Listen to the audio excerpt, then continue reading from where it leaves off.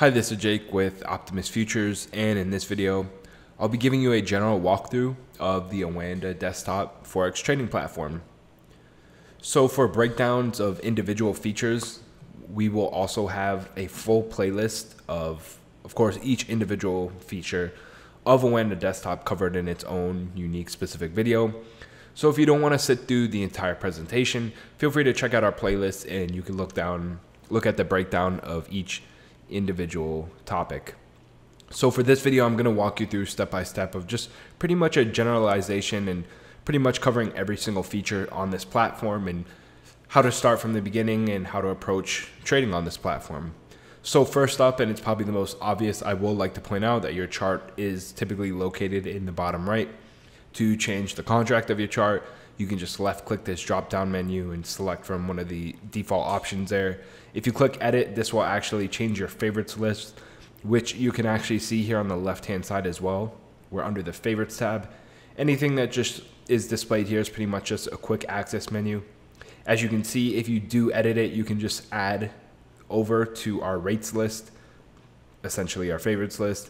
So that way, if you're trading something specific not listed here, you can just save it, and then as you can see, it's now added to our favorites. So just ease of access for you.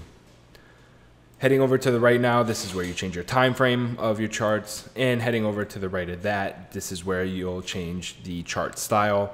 As you can see, we're currently in candlestick, but there's a ton of different other options as well. Now, as for the chart, this is quite nice. You can actually trade directly through it. You'll notice if you just right click anywhere on the chart, depending on where your crosshair is, the one that displays, this is a vertical one. The price indicator is displayed on the y-axis there. So as you can see, wherever that's lined up with, when you right click, that's a price you'll trade at. From here, you can just simply enter in either market orders, or like I said, if you're using that specific price, you can do buy or sell orders at that specific price. If you want to, there's actually a couple ways to do it. As you can see, if you right click, you can open it up in a new window. This has brought it over to my other monitor, but as you can see, we have opened up our chart in an entirely new window. There are buy and sell buttons at the top of the chart as well. Chart options, again, you have some advanced options here that aren't typically on the chart. As you can see, things like average price, ask price, average price, show bid price, things of that nature. Here you actually have some drawing tools for you to utilize. Continuing on under the advanced charting, this will actually open up a chart window in an entirely, you can almost call it a different platform. As you can see, and it may have just disappeared, it is using Java. Now, this is actually running through the OANDA web platform, also powered by TradingView, as you can see. So if you're familiar with TradingView or how OANDA web works, feel free to open up this platform. It's actually a bit more advanced than the desktop platform, so that's why they give you this option. If you want, you can trade through here as well because your account is automatically directed to this.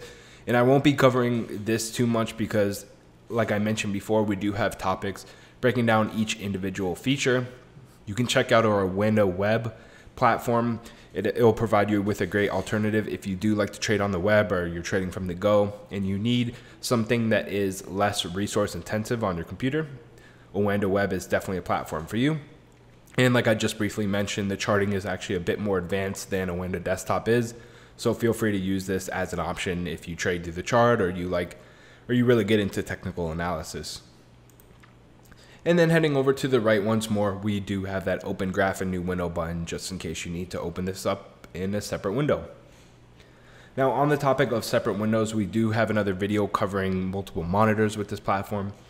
It's actually quite easy to open up additional charts. If you come down to your favorites menu here or Forex, whatever the case may be, and you simply just left click on a contract name, it'll open up in my other window. But as you can see, and let me drag it over, it'll open up a new chart. So if you don't want to get stuck to this charting region here, and although you can expand and contract as you may need using your mouse on the different resizing tools here, if you do use multiple monitors or just want another chart to compare it to this main chart here in another window, you'll just left click where I'm currently hovering over and any of the available options. And you do have these order button styles too, and it's the same thing. You just click on the contract name or the instrument name, and again, it'll open up a chart, as you can see, carrying it over from my other window. On to the topic of these order buttons. As you can see, you do have some different options here rather than in a list view. If you prefer this, all you need to do is left click and switch back and forth, where my mouse is currently hovering over. Some other notable features when you are in this little order button window, you'll notice you get a hand icon up here in the top. We do have this covered in another video again, but just to briefly go over, this activates one-click trading. Like it said, you just kind of avoid any confirmation windows, so the second you click on your order button here, the order will fill. Feel free to check out that video for an advanced breakdown of how that feature works. Now again, with any single configuration or small section of this platform, if you want, as you've seen in the charting widget, if you click this little window symbol, it'll actually pop out whatever window you decide to click on, and as you can see, it becomes its own window. So you may just want to essentially pop every window out that you can, and as you can see, you can start to make the platform your own. And then anytime you can just simply close this out. As you can see, it'll stack on top of each other windows wise, and you can just close these out as you need. Continuing on now, with these order buttons here, you do have settings which you can go in, and we'll cover this in a different video, but as you can see, each component of any of these windows is customizable. Continuing on, we do have an account summary widget heading up to the top or left right now.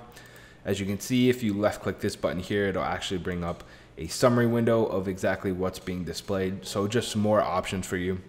If you want, you can activate or deactivate any of these options here at any time. And as you can see, this just provides you with more information on your account. No real downside to it. It does increase this window size a bit, but that's okay. We are getting more information on our account. Now, if you'd like to check out any of your recent orders or any active orders or canceled orders, anything pertaining to orders, that will be located directly at the top here. As you can see, we are filtered by active trades. You can head over to orders, any positions you may have, any exposure to the account, all activity, and then you actually get your own news feed. So if you do trade on the news, you can use this. Optimus Futures also has its own news trading platform, so you can feel free to check that out as well. It's Optimus News. I'll post a link for that in the description below.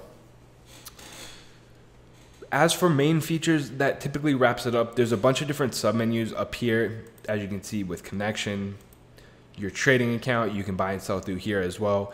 Pretty much anything pertaining to your Forex account you can do through here. So you can change your password, add funds, change leverages. You can actually create sub accounts through here.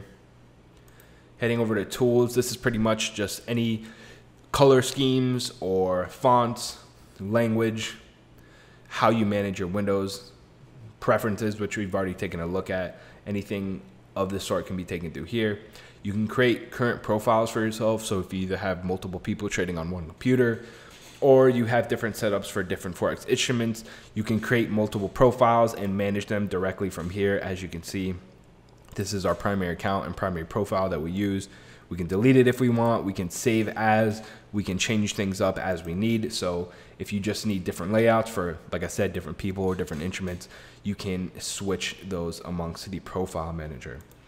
Heading to resources, you have a bunch of these listed on your far left here, this little resources tab. You also have the drop down menu here.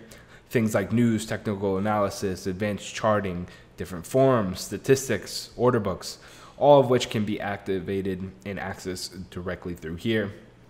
Again, we have some videos on things like the order book and the economic calendar and news, so you can check those out. Account calculator is actually quite nice, so feel free to look at that as well.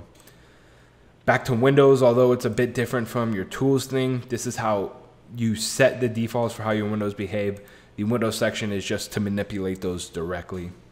And then finally, you do have a help section. So from here, you can pretty much just set up keyboard shortcuts, open a live account, contact OANDA if needed, or test your connection, things like that. Other than that, that pretty much just wraps it up. Just a real quick summary of everything and where you can find everything located on the OANDA Desktop platform. I know I've stressed it multiple times, but we do have individual videos breaking down each component and each individual feature of the OANDA Desktop platform. If anything I covered in here today didn't either make sense or you need further explanation, please check our OANDA Desktop playlist. It's more than likely that one of these features was already covered in another video. Thank you for watching, and again, I'll be posting the links down to Optimus News in the description below. I can post a link for a demo account if you're interested in OANDA Web or OANDA Desktop. Feel free to take that link to download the demos for those. We also have questions. If you do have any questions, you can post them on our community forum. That link will be down below, or you can post them in the comment section on YouTube. Other than that, we appreciate your view. If you liked, give this video a thumbs up. Subscribe for more OANDA content. Thanks for watching.